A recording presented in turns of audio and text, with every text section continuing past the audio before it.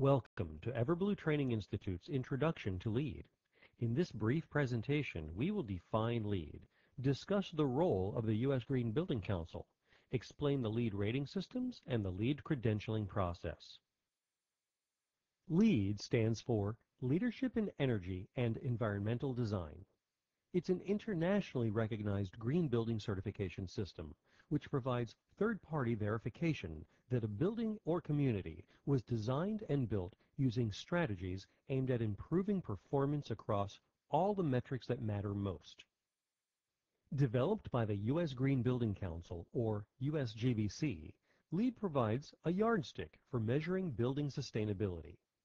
Founded in 1993, the USGBC now has over 20,000 member organizations, 120,000 LEED accredited professionals, and has been used to build more than 3.6 billion square feet of space sustainably. The LEED rating systems are grouped into 5 main categories: building design and construction, interior design and construction, operations and maintenance, homes, and neighborhood development. The first category, building design and construction, contains 5 rating systems. These rating systems are guidelines for new buildings or old buildings undergoing major renovations. Schools, hospitals, office buildings, and apartment buildings are all examples of buildings that would fall into this category. The second category is green interior design and construction, which includes LEED commercial interiors and LEED retail interiors. These rating systems were designed specifically for tenants leasing a portion of a larger building. For example, they could be used for a company leasing commercial office space or for a Starbucks in a strip center. The third category is green building operations and maintenance, which includes LEED for existing buildings and LEED for existing schools.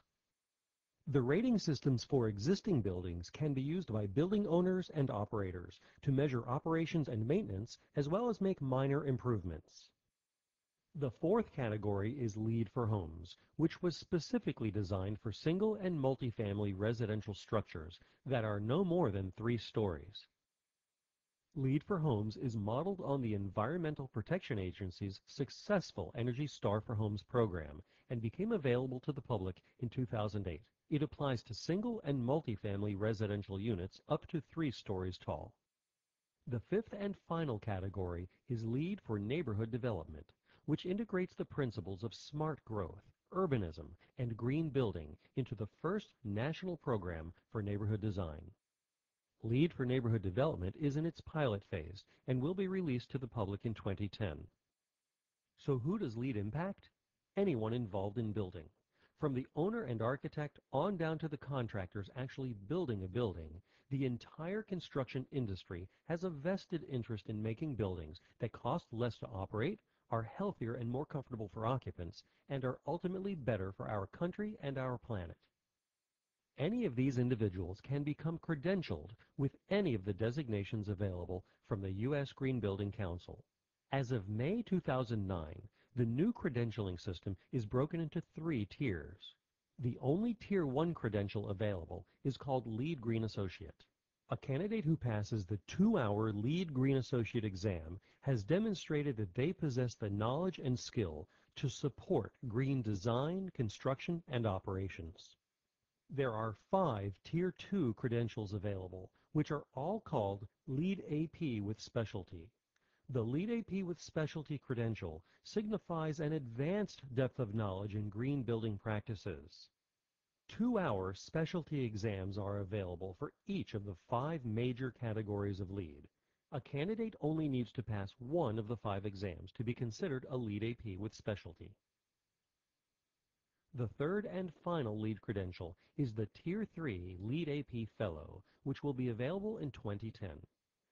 LEED Fellows would become part of an extraordinary class of leading professionals, distinguished by their years of experience and contributions to the standards of practice and body of knowledge in the green building field. To become a LEED Green Associate, someone must first pass the 2-hour 100-question LEED Green Associate exam. The Green Associate exam tests a candidate's understanding of basic green building concepts. In order to become eligible to sit for the LEED AP with Specialty exam, a candidate must first demonstrate that they have work experience on a LEED project. If a candidate does not have work experience, they can use their LEED Green Associate credential to gain experience if they wish to go on to get a Tier 2 credential. Once a candidate has the necessary experience, they must choose their area of specialization. At a minimum, someone must pass at least one of the 5 specialty exams in order to be considered a LEED AP with Specialty. The Tier 2 exams are 100 questions and last 2 hours.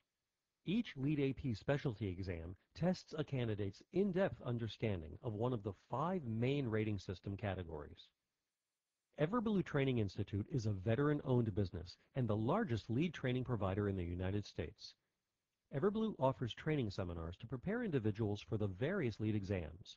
Our award-winning instructors have trained thousands of students and set the bar for LEED training in the United States.